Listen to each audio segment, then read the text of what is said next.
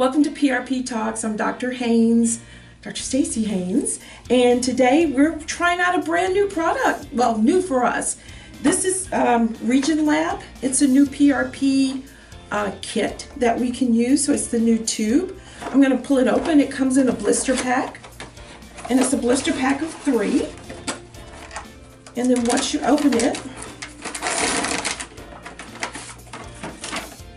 then we just open it up and take the tube out. So as you can see, this looks very similar to the tubes that we've already been using. It's got the gel and the liquid to separate it out so that it won't clot.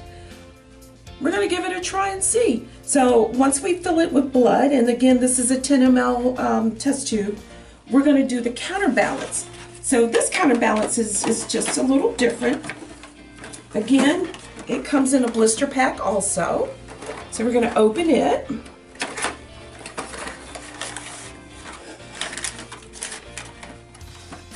And it just looks like this. And then all you do is fill it with water to match how much blood you have.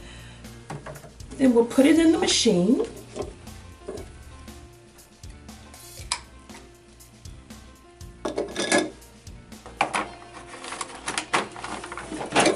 So then this would, of course, would have your blood in it. So you'd put it in and you cover it.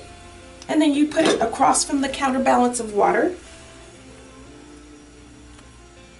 And then you close the machine. And then we push start. Okay, so the timer has just gone off. Let's pull it out and see what we've got here. And there we go. The red blood cells, the gel, the serum. This is the cap that goes back on there. So this looks very much similar to what we've been using. Let's see if we get the same amount that we usually get out, between 6 and 7 or 6 and 8 cc's, and see if this is comparable. One thing I can tell you for sure, the price is definitely better on these. So you can pretty much get several compared to one, like for example the Eclipse tube. So let's see if this is worth the extra discount.